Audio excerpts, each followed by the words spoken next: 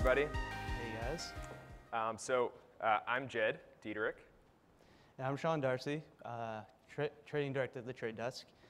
Been there for a couple of years. Before that, I was at a soft commodities derivatives firm. 7 years doing that before finally burning out of finance for good. Yep, and I'm GM of business development at the trade desk. Fancy way of saying I'm a sales guy at the trade desk. I'm the dumb one in this relationship, as you'll find out soon. And so what we're going to be talking about today is accelerated planning and kind of how media planning happens and ways we've seen it work better working with some of our partners. So how many people in this room, just by show of hands, have planned media in the past or today? Good amount. So a good amount of people. How many of you feel like you've had the proper data in front of you while building the plan to set yourself off in a good place? Few people. Cool. So that's what we're going to work on today. Cool. So a lot of the time the media process is fragmented. A lot of the time the data comes kind of after the plan.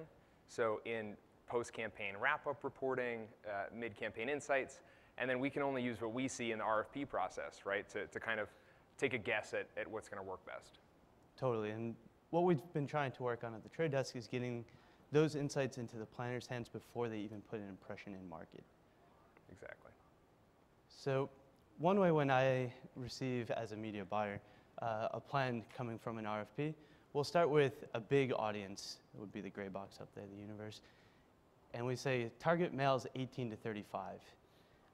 Then through optimization, I can start to see some of these users who go on to convert, who have that characteristic, male 18 to 35. And we trim around that waste you see up there, where we're not seeing those users go on to convert. The problem is, I don't have any insight into the users who don't fall into that original targeting, that male 18 to 35 segment. So there's potentially up to 80, 90% of users who I don't get to collect any information on during the optimization process. So one way that a lot of DSPs and different companies have solved for that issue is introducing learn budgets. And so it's a really great way and a great idea to basically put a bunch of media in market. A lot of the time they allocate a certain amount of budget, a certain amount of time for the campaign to actually scan all of what's out there, to try to find all of those pockets, right? To not do what Sean talked about and kind of isolate a bucket that we have to work within. So hopefully with that, you get your bucket, you also get the other pieces that you weren't necessarily planning to find but are there. But part of the trouble is you also have to buy the whole blue area. Right. Imagine me walking up and introducing myself to everyone in the room saying, will you open an account? Will you open an account? It takes a lot of time and it takes a lot of money before we even get to these optimizations. If we can start breaking them out and targeting exactly who we want to in order to put this plan into a good spot, we're trying to shift those learnings to the beginning. Yeah, so what we're really talking about is taking the process of the learn budgets and scanning everything and learning, and moving that back into the planning process. So we've worked with a lot of fantastic agency partners to really do that and to bring the kind of data that we generate so much of in real time into the planning process, so that without spending a single dollar, without putting a single impression in market, we've already generated the best possible hypotheses that we can work within.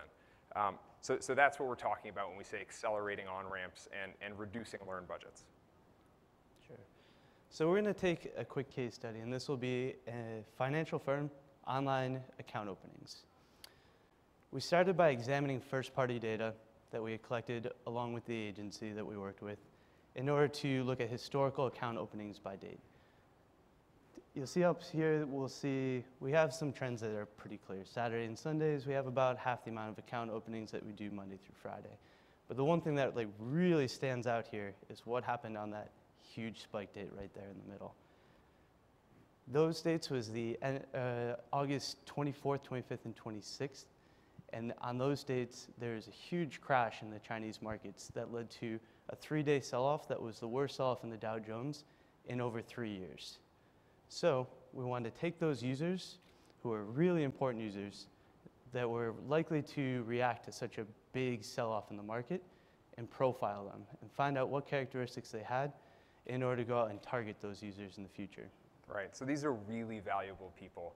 We get a chance to react, or to see who reacts, who are opportunists, who are very active people. We talked about this as a financial service advertiser who's looking for account openings.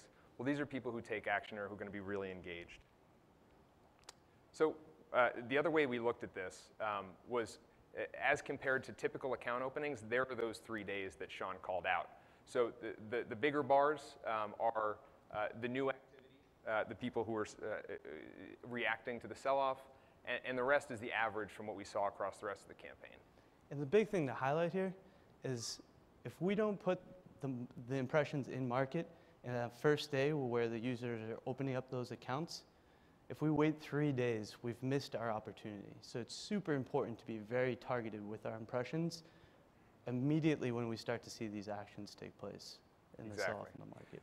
And remember, this is all happening before the campaign goes live, right? So we saw this happen and we analyzed it before anything happened. So we know next time there's a huge event, who it's going to be that's going to react. And we can use that to target impressions and think about how to message those people. One way we do that is by looking at their paths to conversion. So we're an omni-channel DSP. We see tremendous volumes across all channels. Those aren't just opportunities to buy impressions. They're also opportunities to learn about people and learn about their actions. So one thing that we can do is take that incremental audience, that sell-off audience, and segment it within our DMP, and then look at what are the sites people are going to, in this case, 4 hours before a conversion, in this case, before an account opening. And that can become a site list, or those can become sites that we want to strike private deals with, so that next time something like this happens, we're at the right place. Sure, and if we actually take a look at what these profiles look like, believe it or not, people go to finance sites before they open up an account for an investing firm. But we can take a look at the site portfolio up here. We use those sites to go out and negotiate deals, use platform-wide statistics to get the right price point for our agencies.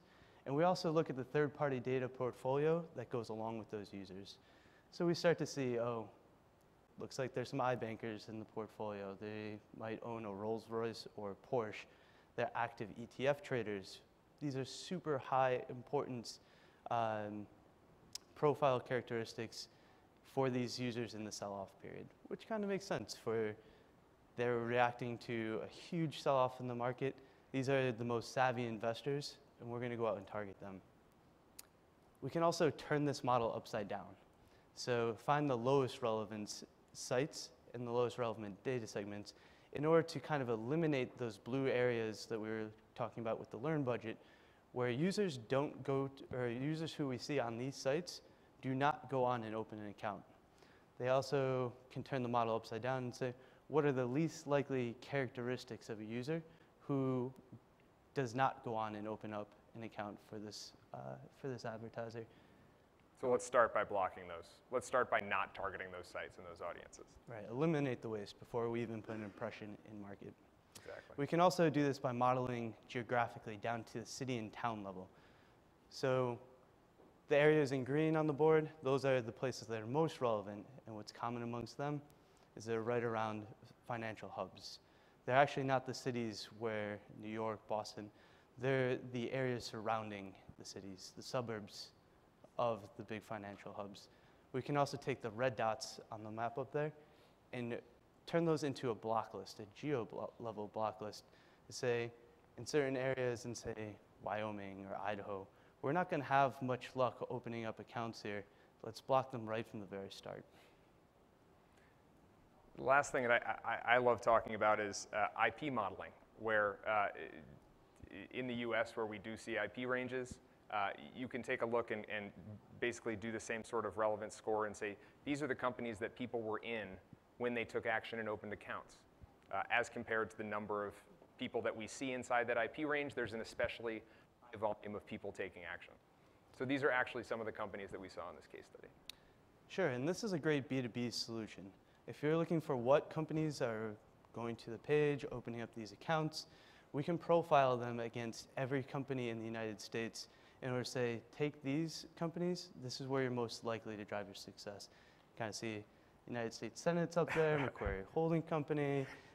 There's a couple financial institutes that make sense, but there's also a few places where maybe we wouldn't have thought to look in the first place. Nike profiled really high during the spike period. We also saw PayPal a couple healthcare companies. But it really combed through the entire data set and put together the best plan for us to start for the next time that we saw a big sell-off like this. You have to wonder if those senators knew about the sell-off before it happened, right? Yeah. So at the end of the day, we saw this work, right? All of that happened before we launched any media, and then we launched and optimized. So a lot of that work would happen in auto optimization, a lot of that would happen in a learn budget, but we did it beforehand with the agency. So some of the results. Sure. So when we implemented these models and started targeting these high-profile sites, these high-profile IPs, third-party data segments, and geos, we started off on the far left. We were getting around 15% of every online converter had seen an impression from the trade desk before they converted. Over the course of time, for the next 90 days, we brought that up to 75% of all users had seen an impression before converting. And that's part of the story, and the other part is that we drove up the incremental volume of conversions, right? So as we did that, we not only reached more of the right people and more of the people who were converting and hopefully drove higher value actions, but we also drove incrementally a higher volume of account openings. So that's our story. We wanted to invite Brian back up for some Q&A. Okay, cool. So I have a question, because we were having this discussion last week. Do you guys see value in unviewed impressions? I mean, there's all this focus on viewability. Yep. I've been told that there actually is value to unviewed impressions. Yeah, I don't think that once we see that an impression was not viewed, we don't see a whole lot of value in it. Oh, really? So you don't see? I mean, at the end of the day, what we're doing is talking to our agencies and their advertisers about what their goals are. And so if part of their goals involves buying unviewed impressions and then optimizing toward those that are driving the performance they're looking for, some of them choose to do that.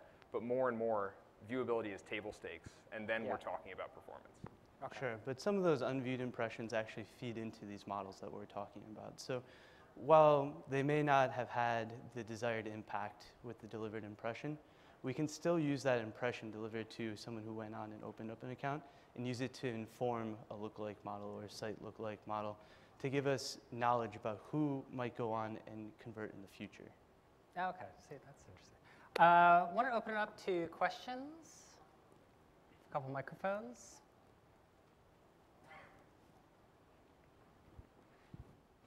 How you doing? Very interesting stuff. Question for you. Your data seems to point to a reactionary behavior. Have there been any instances where you've been able to predict outcomes in advance or seen any data that's leading up to a point at which you can help one of your clients? Sure, so we can take this model and slice it in a number of ways. In this case, we profiled the users who reacted to the big sell-off so that the next time that we see a big sell-off, we have the audience targeting, the site list, the site block list, so that we know exactly where to put the media in place. But we can segment the whole number or the whole universe of converters. Maybe we want to look at who converts at lunchtime or who converts while the market's open versus the market's closed. What does a weekend converter look like? What does a weekday converter look like? If you really wanted to, you could get down and say, what does somebody in South Dakota, run them through the same models and go out and have a specific plan to go target South Dakota versus maybe New York City. I would imagine the two profiles look entirely different. But to answer your question, yes, we can look at this in a number of different ways in order to profile what is deemed to be a high-value user. In this case, it was a user who reacted to a large sell-off. Yeah, I think that to your question, what we're doing is we're creating educated hypotheses. And in a lot of those cases, we're predicting what people are going to act like. In this case, these were reactive people. A lot of the time, it's people who buy CPG brands on an ongoing basis. So it's not as much people who are dramatically reacting to something. But even in those cases, we're saying this is typically where they are. Every 30 days, they buy a new shampoo on an ongoing basis. So we're going to predict that that's where they'll be, and that's where they'll engage. Okay. I think this one right here. Just a quick question. So obviously a lot of your business is through self-serve platforms. So is this a planning tool that you guys are giving to the traders, or is it something that they have to work with your team to do the analysis? You know, it sounds pretty like a lot of heavy lifting, so. Sure. So it's a combination of the two. So a lot of the stuff that we saw there was generated self-service by the agency partner. A lot of the stuff came from some data that they were pulling from our platform. We enable all transparency. All data comes out of our platform. We can pipe it into agency systems. So there's a combination of a lot of those models were pulled directly from our system. Others were data sources that we plugged into that generated those models. Okay. There's one right here. So what do you guys do to address hygiene? Say that again? Sorry. What are you doing to address hygiene? Hygiene? Yeah. Inventory quality. We're doing a I assume that's what he's talking about. Yeah, it's like, It seems fine up here. Yeah. So. it's like I showered at the spa before this presentation, I promise. Right. Yeah. So we're doing a lot. We have a combination of steps that we take on our side to block everything, you know, any non-human audited traffic. We block at the exchange level. There's a whole host of things that we do to just not even see that stuff. Prior to that, we have a whole lot of integrations with pre-bid partners. IAS Double Verify are a couple to do all of their blocking. We also have post-bid integrations to report on those things. And we have pretty aggressive terms with all of our suppliers that we buy from around not buying that stuff. Okay. We're out of time, but thank you so much. Thank you, guys. Appreciate it. Okay. We're going to come back.